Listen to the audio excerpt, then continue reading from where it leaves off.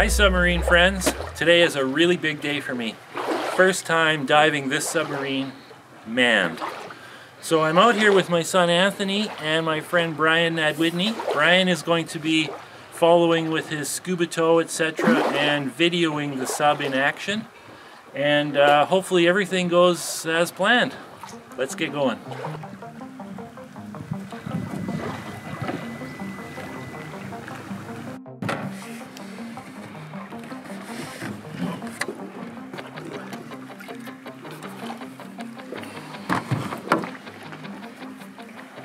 You want to give a quick tour of everything that's around you? Okay, this is the CO2 meter. Right now we're reading 1379. It'll go down to 1,000 here pretty soon, and then it should sit at about 1,200. This is the electrical panel. You can see I still need to get some proper labels here. This is the control panel that controls all the motors and dive functions. This is the main high pressure air. I'm just turning it on now. And that feeds this high pressure regulator. That's a 6,000 psi regulator. This controls the airflow to the ballast tanks. Plus, if I open this valve, I can breathe the air from the scuba tank with this regulator here. So if there's smoke in the sub from a fire, I need an air source to breathe. This is the reverse contactor panel, power panel, breaker switch. These are all fused. There's going to be a plastic cover over this. I just haven't got around to building it. I just was anxious to get diving before winter hits. These are my oxygen tanks. This is the one that I run off during the day. So this is my dive, like for the day use. And then these tanks are backup in case I'm trapped in the sub. This is a spare air. So this is like a miniature scuba tank that I can use to ditch if I want to leave the submarine because it's trapped in some way. This is a hydraulic pump, hand pump. What this is for is, in case I have to jettison the chassis in an emergency, I just close the valve on that and actuate this handle. That sends hydraulic fluid to 2 cylinders that release the chassis and the sub comes to the surface. This thing running right here, this is the CO2 scrubber. That's what's taking the CO2 out of the air right now. Right beside it is the oxygen flow meter. So I'll flow about 0.4 liters per minute. This is my forward camera. It's simply a backup camera from a car or a truck. And I have no way of seeing the surface when I'm in here, so I actually will drive using the camera. This right here is my Lawrence sonar. That's so I know how deep it is before I dive. So this right here, you're probably wondering, why does he have a jerry can in the submarine? It's not in case I run out of gas. It actually holds the CO2 absorbent for my scrubber. I actually will carry 2 of these in here, but today is a pretty shallow, safe dive, so I'm only carrying this, which still gives me about 30 hours of breathing in here. And this here is my handy dandy shelf. I couldn't imagine not having that shelf. This is my multiple tool that can fix anything in here. I just rigged up that magnetic camera mount so I can do some video today. And this right here is an altimeter. And I just painted white and yellow. And so what that's for is it monitors the internal pressure inside the submarine.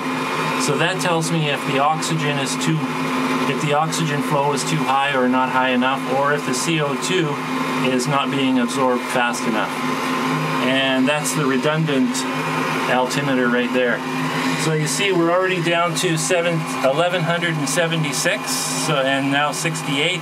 So you see it's dropping, so the scrubber's working well. So that's the interior of the submarine. It still needs a little paint work and stuff in here, but I'll get to that over the winter.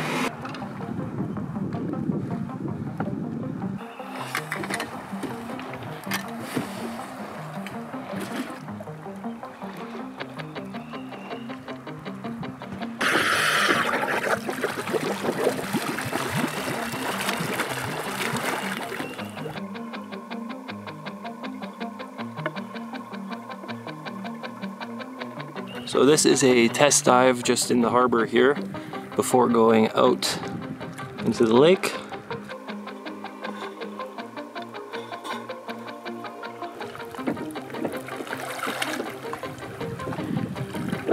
You came up pretty angled.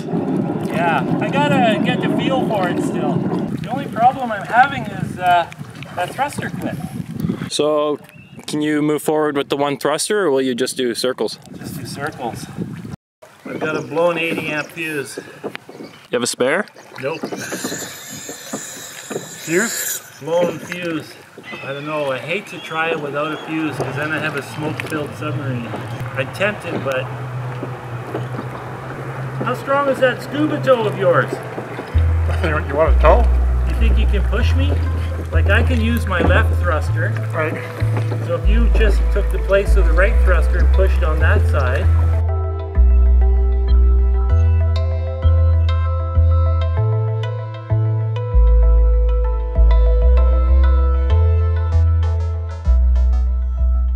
So I'm on Kootenay Lake right now, and that's my forward camera. That tells me when I'm submerging. So right now I'm diving the back. And so you can see the water line there in relation to the deck of the sub. So we're almost there. So I like to dive with the back down a bit to make sure that the tanks are venting. It's just coming over the deck of the sub now. Starting to go down. It takes a while to vent all that air out. And we're under.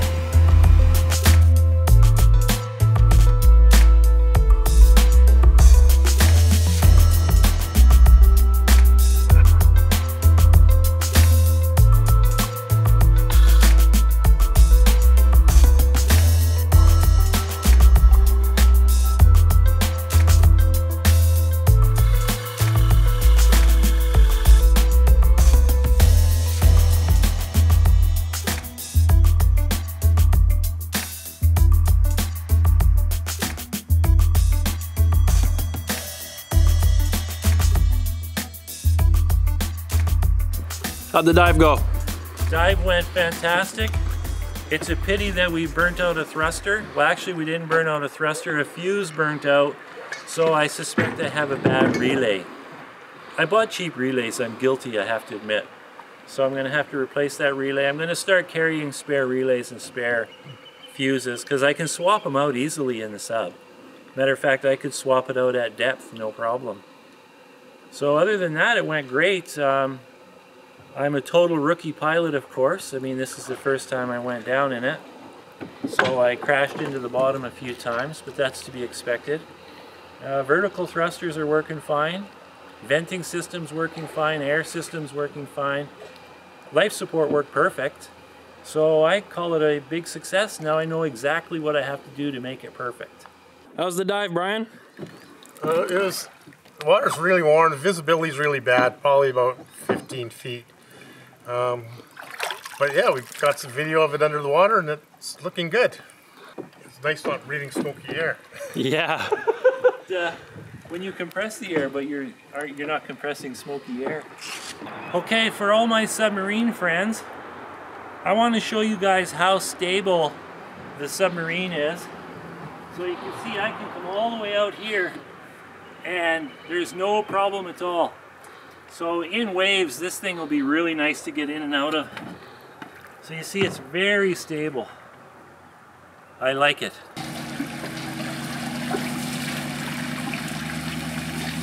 So we just did a few dives here in Kootenay Lake, and for the first time I was in the submarine, which was really, really nice.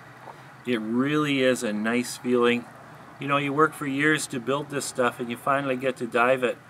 It wasn't very deep, but depth really doesn't mean much. It works the same whether you're real deep or real shallow. So things we found out, I need to carry spare fuses and relays for the controllers. We had a relay fail today, short out, so luckily it's all fused, so no harm done. Another thing, I'm going to put a variable ballast bladder inside. The sub has such small volume that it's a little hard to control. Normally I would just have a main ballast tank, but I'm going to put a bladder inside, even 2 gallons. That gives me 20 pounds of buoyancy adjustment. I think that'll really help. The vertical thrusters were fine, they were plenty powerful. The forward thrusters, they're plenty powerful when they're working. So I'm calling this a really big success. Now I know exactly what I want to do to the sub over the winter, so in the spring we can go do some really serious diving. We'll be all ready to roll, no more experimenting or testing. We will do one more pressure test because I've had the dome out. I like to do that each time the dome is out. So until then, ciao!